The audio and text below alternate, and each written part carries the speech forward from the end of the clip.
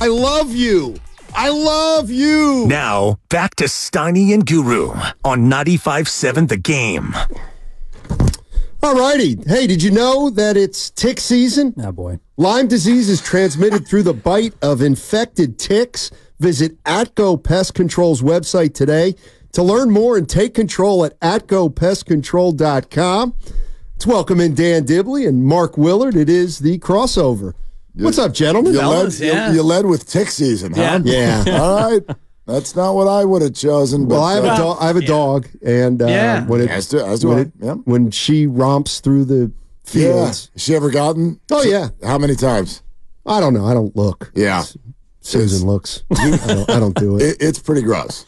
How do you get them off? Like with the pliers? Like tweezers, but you have to be very careful to not explode them. You don't want to explode them in there. You got to go counterclockwise with the tick. But it's very much like let's age ourselves. You remember the game show Operation? No. Of course you don't. That's why I said we're aging ourselves. It wasn't a game show. It was a wasn't board for game. you, Evan. Anyway, when you had to get the bone out of there without touching the sides. It's a little bit like that. You can't be aggressive. You can't just be like, get that thing out of there. You got to be ooh, real soft, and it's gross. It's super gross. Yeah, and then it's over. And then it's fine. So I got a little tidbit for you guys. You guys are having Brandon Pajemski in 40 minutes exactly at 2:30, and of course he's joining you guys because he's a first-team All-Rookie player, but he's also got another accolade now. He does? Yes. He was the only Warrior to get any votes for the all-defensive teams. He got one vote. Wow. Which is one more than any other Warrior. Crazy. Really? Yeah. He got one vote. Well, Draymond not eligible. Draymond not eligible. That's true. Yeah. Right. It's true. He would have gotten some votes. Yeah. So as Evan said, we may be looking at the best two-way player in the NBA right now. I love that. Best two-way rookie, right? Yeah. Best two-way rookie. Wow, that is a little surprising. That's surprising, actually. Is it? Yes. Like, okay, Draymond's not eligible. Would any of you have said Brandon Pajemski's the next best defender on the Warriors? Yes, just because he led the league in charges, right? But That's right. That's right. Among players who played 65 games, which were Wiggins and Pods and Clay, Kevon, and Clay. Steph. Yeah. Steph played 65? Wiggins. Look at Steph. Oh, Steph had... I said Wiggins. No, but Steph played 70. To me, the answer to the question is Wiggins. Like, if you've got a great wing coming to town, they're not putting Pods on him over Wiggins. Not yet. Not yet. No, but he'll step in front. Yes, he will. Yeah. Yes, he When will. Wiggins lets him go by. Then Pods. See? Wiggins is even the reason why Pods is able to draw charges. Totally. It's because people flew by him. Yeah. Great help defender, I mean, and Kuminga played 65 too, as well. Yeah. Also, at times, a very good defender. At times. At times. On the ball. Yeah. Yes. Yeah. Yeah. Sure. Anyway, that's just surprising. Who voted for him? Do we know that? I think that's a media concoction. Was it you? Which media member? I don't have votes anymore. Okay. No. You I used to right? a long time ago, yeah. someone put his name in the hat. How does that come to you, and how does it go away? It used to come to me through Raymond Ritter. Each city that covered an NBA team would give the award, give the ballots to all the writers. So when we had about 5 writers cover the team, so you wouldn't get to vote for all of the awards, but like one year I'd get all defensive team and MVP, and maybe another writer would get rookie of the year and what else is there? Coach of the year, or sixth man, or something like that. And then when you switched over to this Campy Low radio thing, they took it away from you, or they just... No, it was before that they took it away from me. How come? I stopped... He sold his vote. Yeah, I stopped covering the team. Stopped showing up? When I went from the Contra Costa Times to Comcast Sportsnet Bay Area, then, There it is. Yeah, that's a digital thing, isn't it? It is pretty much. Yeah, it's an electronic media thing. Pretty it's much. a bias. I was looking for familiar voices at the Steve Kerr press conference from 10 years ago. I didn't hear any, though. But, Steiny, so what in 2015 you were... He was either already here or already here and gone. Oh, okay. It's true. Actually, I'll answer that because I don't remember. I do remember. Okay. Because I was shown the door March 11th, 2014. Okay. And I was brought back It's the day that added up. 3/11/14. I'll never forget. I was going to say, why? It seems like you remember that stuff. It's the day where it all added up. Okay. 3/11/14. I mean, and my former assistant boss and your former boss was weeping in the office next to the guy who fired me. And I walked by and I'm like, dude, why are you crying? I got fired, not you. Why was he crying? How did he answer your question? It was emotional for him to have to go through. Did you actually ask him that? Years later. Why are you crying? Years later. And you know who I'm talking about. I know don't exactly want to name check him, but it's like, dude, really? You were crying? I'm the guy on unemployment. But anyway, I got brought back. It was a 51-week unpaid vacation. Right. And when Yep. he brought me back, the big bit was it was going to be a surprise. And so he brought me into the conference room, and then he brought in Steiny. I don't even know if you remember this. I do. And you walked in, and it was like, oh, my God, you're back. That was February of 2015, which is a long way to say that when the Kerr press conference happened, which was obviously May 21st, you were already back. Actually, that was 9 years. It would have been 2014, though. But he was already back in the fold. I got fired before Dibs. Yes, he did. Congrats. Thank you. Yeah. Did anyone cry when you got fired? Just 2 months before? Yeah, roughly. Yeah, roughly. So I got fired around Christmas. It was a house cleaning. It was a bloodletting. And nobody cried. Nobody cried for that one. No, I had I could have. The boss, the former boss, extended his hand for the handshake, and I thought about not giving it to him, but I took the high road and shook his hand. You did? Said, all right, see you later. Attaboy. Yeah. And your beat was much worse than mine because you had only done a year and you had 7 different co-hosts, one of whom is no longer with us, and it was a complete, it was a rotation sensation. That's what nice. it was. Yeah. He had no chance to really establish anything with anybody. Yeah, it was. So you guys didn't give a damn about Steve Kerr getting hired that day. Didn't give a damn about it. No, we were probably talking about the NFL. Oh, yeah. And I was bummed that my OTAs. Mark Jackson impersonation was no longer valid on the air. Yeah. Because I used to do a Mark Jackson back then. Those are tough moments. Probably good time to retire it. I sit in my bathroom and still do Gabe Kapler every night at 9:45. I don't know if anybody hears me, but I'm just in there like, that is a mirror. That's my deodorant. Yeah, I do it every night. It's all I got. Yeah, so we played some sound from Kerr's introductory press conference, some kind of interesting stuff, and then Bob Myers called in at 10:30, and I forgot that it was a gutsy move to go with Steve Kerr, a coach with no experience, after a coach with no experience. Did he say to you guys the players wanted Mark to stay? Yes. I kept wanting to go, but not all of them. Well, not Bogut. But not Bogut. Not Bogut. Andrew Bogut did not want Mark Jackson to stay. That's been very clear. That's but outside of that, was it kind of unanimous outside of Bogut? Well, I think Clay and Steph were all in on Mark Jackson. And I'm trying to think who was it. Jarrett Jack was on that team. Carl Landry. So those were 2 veterans who loved him because he played him a lot. Yep. Always down the stretch. Isn't it crazy? Sometimes you'll say a certain name and 10 years ago sounds like 80 years ago. Totally. Landry and Jarrett Jack. That does not feel like a decade ago. Yeah, I mean, apparently that was the first and last player Bob disagreed with Mark Jackson on because he took a free throw line jump shot, and he was like, what are we doing? And he told him it was the wrong move, and he said that was the last time he criticized a coaching decision because he did it. He just brought up Carl Landry. I was like, I totally forgot about that guy. Yep, completely. Well, Landry and Jarrett Jack, they kind of got the ball rolling here. Yeah, yep. For sure. I wonder what Rick Welts wanted in terms of a head coach. Well, he worked with Kerr, right, in Phoenix? He did. Yeah. He did. So he was, Well, that was also the last straw, or one of the last straws. I'd forgotten about that. Of all the things that Mark Jackson did or went through, I forgot about the homophobic remarks. About Jason Collins saying I'm with a president who is gay. I mean, with Rick Welts, the first openly gay front office person in any major sport, it couldn't have gone over well. Well, I look at things in sports this way often. At least I try to. I try to acknowledge all that we don't know. There's always so much that we don't know. So I'll give you a different example that's out of our market. Why has Eric Bieniemy never gotten a head coaching gig? Well, according to LaShawn McCoy, he's a terrible person. Okay. Well, I don't know that he's a terrible person, but I don't think we can just go, well, racism, because we look around the league and there are a lot, not enough, but there are a lot of black coaches who have jumped him. DeMeco Ryans being one of them. Why is that? All I can say is I'm pretty sure there's a reason.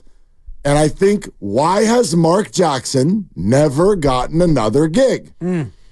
Save that for Guru, because Guru is a torch bearer for Mark Jackson.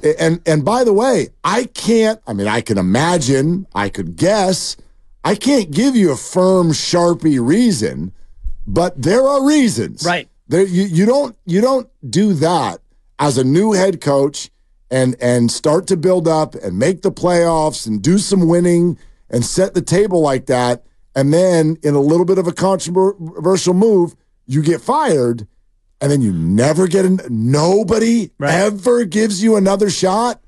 Yeah, and it wasn't like he was a bad head coach on paper. There are reasons. Yeah. That I promise you. Yeah.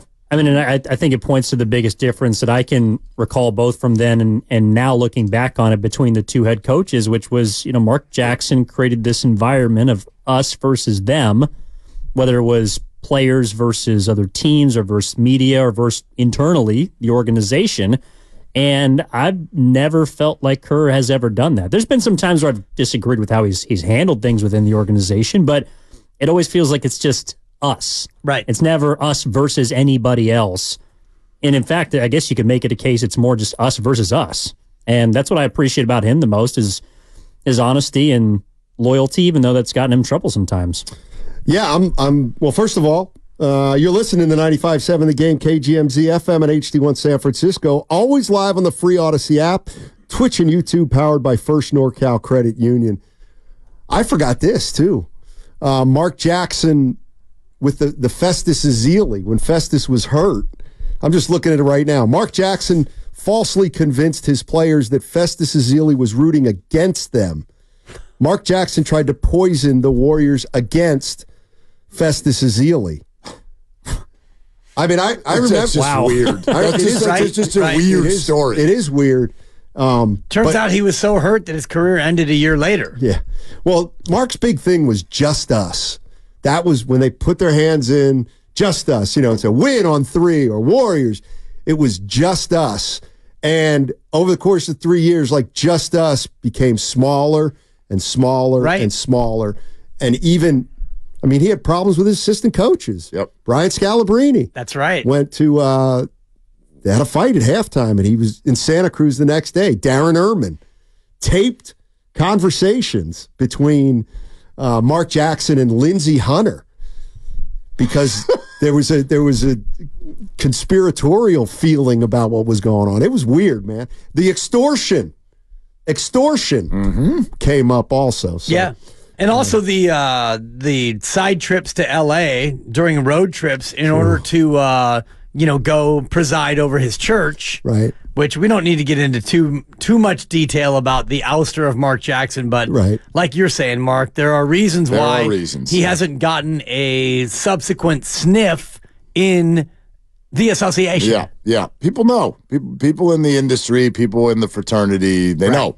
They know when this stuff is going on. And so, when you see someone that's just supposed to be the next big thing or whatever, and it just never happens, it's not because teams have decided, well, we don't want to be good, so don't hire that guy. Right. No, there's something going on, man. There's something going on in that in that background. I would love to hear from Phil Jackson today, who Steve Kerr mentioned in that press conference was his mentor, and I wonder what Phil thinks about Steve's coaching career and if he saw that Steve was going to be this coach that he's become and how much of Phil he sees in Steve. And I know Phil is now a 78-year-old recluse in Montana, so might be a tough get.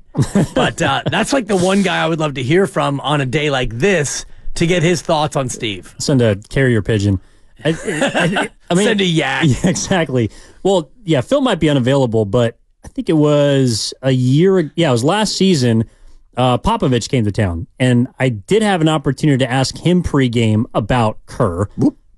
Because Kerr said something along the lines of Popovich has helped create all this and all that for the NBA and the motion and whatnot. And so I just kind of took his quotes and threw them at Popovich.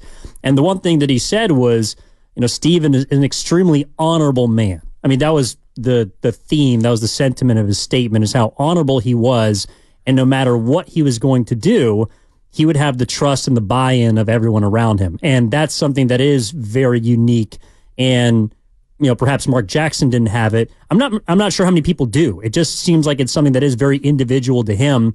And while he was a right place at the right time type of hire, I think he was also the right hire because they were able to get to heights that this franchise had not known prior to and hadn't known for decades and may not see for a long time after he's gone. So I just thought it was very interesting that, someone like Popovich, it's not as much about basketball. It's about, what was the word, the term Sean Livingston used, like emotional intelligence? Yeah, awareness. Emotional awareness. Yeah, that's Steve Kerr's greatest strength. So, I mean, I thought that was Phil Jackson's greatest strength while we're doing drip drop. I mean, I covered a lot of those Laker teams. Okay, here we go. No, and that was Phil's strength and good message for anyone who's called this radio station or not over the last year to scream about Steve Kerr's rotations. Do you know where that falls on the list for a head coach? About 7th. His rotations? Sure. By the way, do any of you think his rotations are just his rotations? Steve's like, I'm going to handle rotations. Nobody else talk to me. I'm in charge of rotations. If you're an assistant coach on this team, don't talk when we're doing rotations.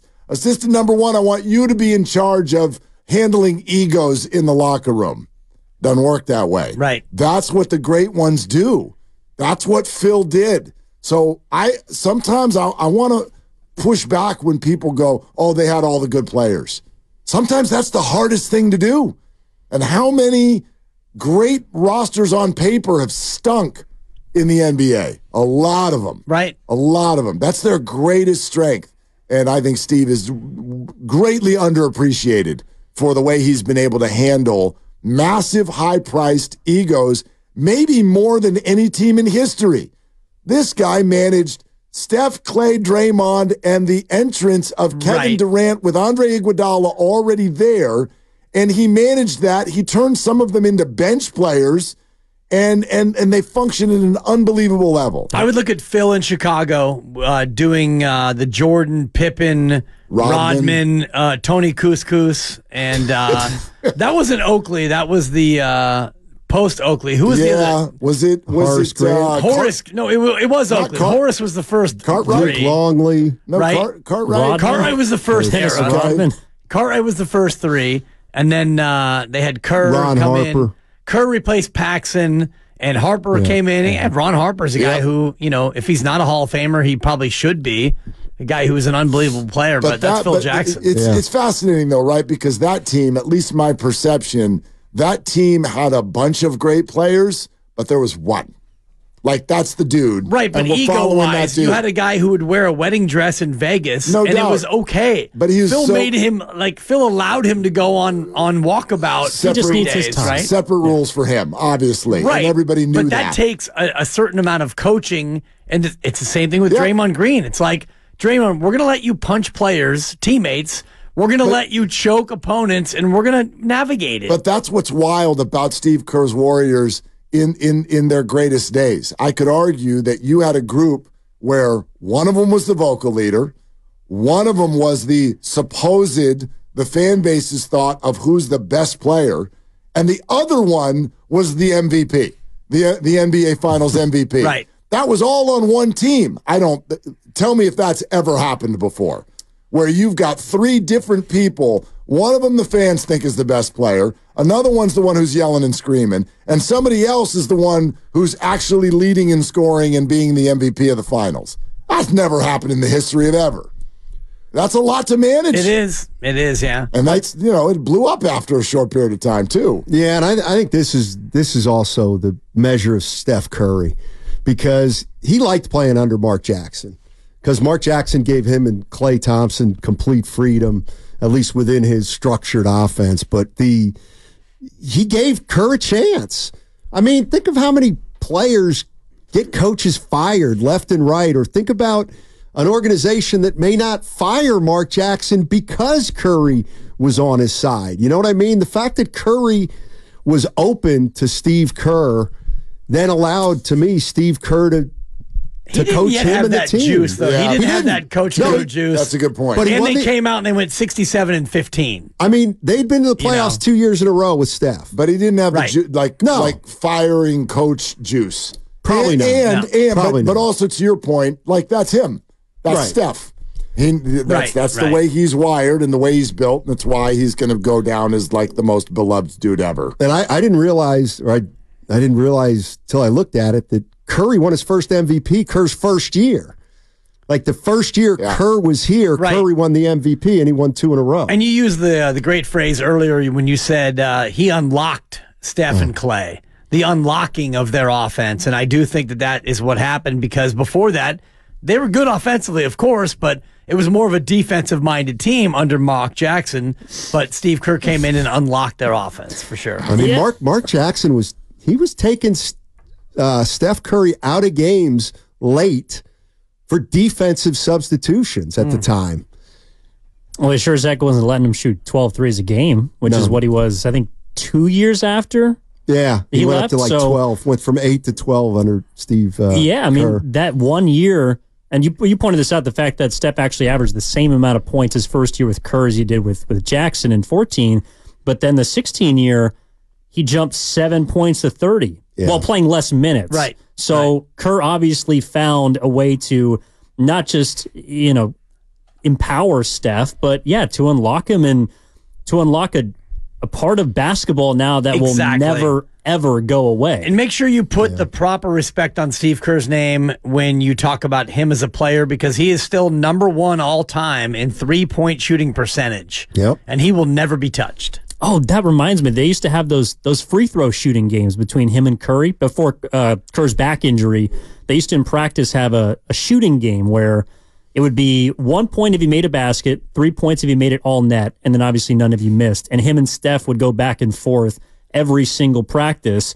And sometimes they'd throw up videos and Kerr would win, like more often than not. Right. Mark Jackson used to shoot with Steph and Clay too, because that's where he ended up saying they're the greatest shooting backcourt. But it would take 30 extra minutes of practice because Mark Jackson had to do that thing with his hand. You remember that? You don't remember because you're a psycho. But it didn't go. Mark Jackson, when he'd shoot free throws, he'd put his hand up backwards, like Max Homa in this aim point thing where he waddles up to the putt halfway.